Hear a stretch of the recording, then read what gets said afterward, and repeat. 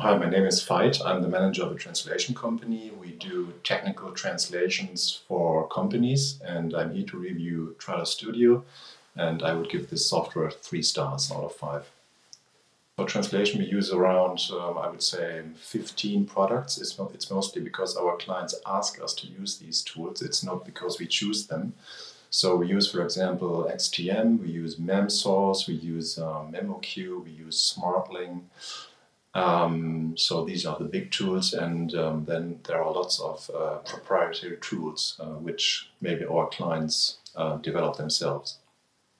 The biggest positive point about Trados Studio is that if you have Trados Studio, it's a tool our customers like, and it's likely that you get revenue from using this tool. So the tool has been on the market for over 30 years, and they have quite a big market share. And the tool is also quite sticky in terms of operational processes. So once a company, once a client has set up a process using Trados, they're unlikely to change that process. And so if the whole translation community is built around that tool, Trados Studio, if you have that tool, it's likely you can get a lot of business.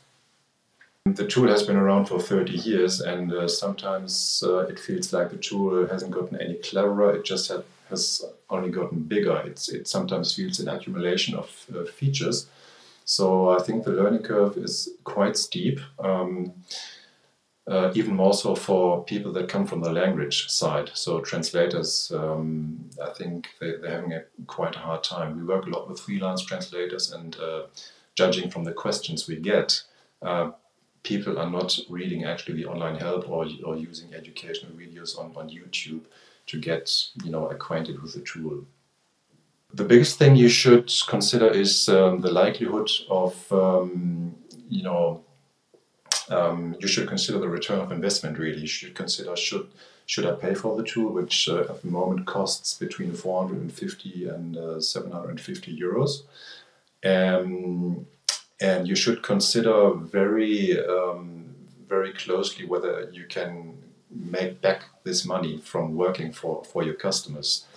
And you should also be ready to invest quite a lot of time in getting acquainted with the tool. So these are the 2 big questions.